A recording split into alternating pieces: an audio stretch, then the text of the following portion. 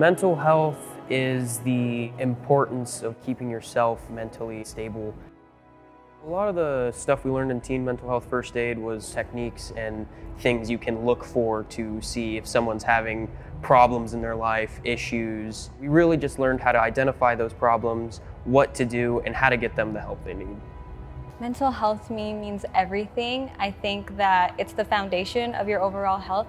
I think that if your mental health is not okay, then the rest of you isn't. I want my mental health to be okay in order for me to be okay.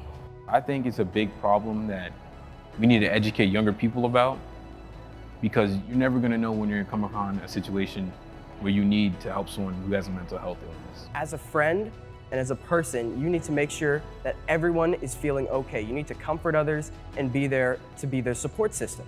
That's what my favorite part about it was, that I helped someone. This experience really did make a difference in someone's life, and that's what this is all about.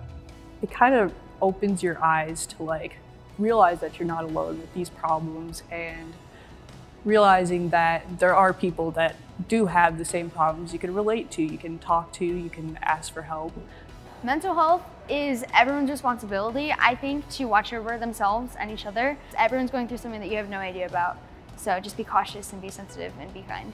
It's really been beneficial and affirming, to know that you don't need the perfect thing to say to someone to help them out. Just be there for them. It's definitely not an illness. You can't decide if you get it. It can happen to anybody. It's helpful to know that it'll get better.